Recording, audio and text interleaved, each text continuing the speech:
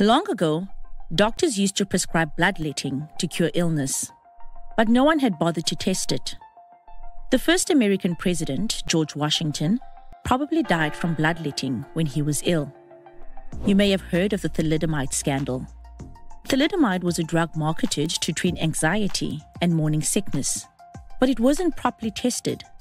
In the 1950s and 60s, thousands of babies in many countries were born with deformities after pregnant women took thalidomide. The thalidomide scandal led to much stricter tests for new medicines. So, how do we know a medicine works and that it's safe? We test them. Before a medicine is used by people, it has to go through laboratory and animal tests to see if it has a good chance of being safe and effective against an illness. Then there are usually 3 phases of clinical trials carried out by scientists. These trials involve human volunteers. The scientists have to get the trial approved by an ethics committee. They also register the trial on a website so that anyone can see what the trial is trying to do. Then the medicine is given to about a dozen healthy volunteers to make sure it's safe. This is a phase 1 trial.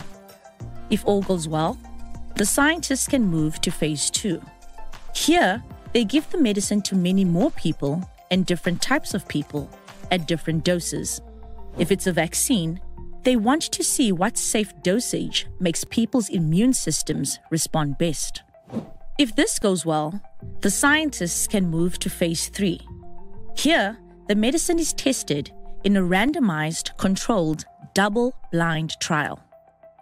It's simpler than it sounds. Let's consider a vaccine against the coronavirus. Thousands of volunteers are recruited.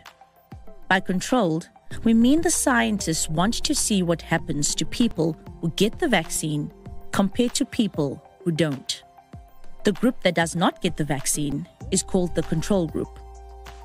Instead, they get a placebo, a harmless substance that does nothing. If the scientists only gave healthy people the vaccine and unhealthy people the placebo, of course the vaccine would do better. This is where randomization comes in. To prevent the trial from giving biased or unfair results, the volunteers are randomly chosen to either be in the vaccine group or the control group. Ideally, the trial is also double-blinded. Neither the volunteers nor the scientists know which volunteers belong to which group. This reduces the risk of people who get the vaccine being treated differently to those who don't. It helps make the trial fair. Then the volunteers are monitored over time. A group of experts, known as the Data Safety Monitoring Board, frequently checks how the 2 groups are doing against each other. If the trial is double-blinded, only they can see the data. They also check for safety concerns. At the end of the trial, if there were no big differences in the number of COVID infections or hospitalizations in each group, the vaccine is ineffective and it won't be used.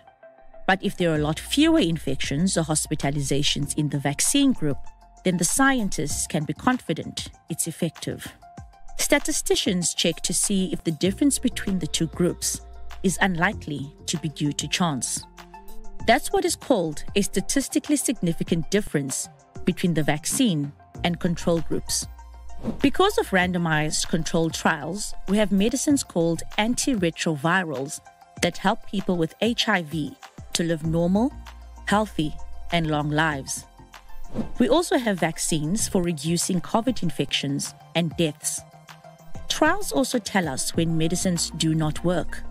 For example, hydroxychloroquine and ivermectin have been proclaimed as wonder drugs against COVID-19, but trials have shown that they don't work. So there you have it. That's how medicines are tested.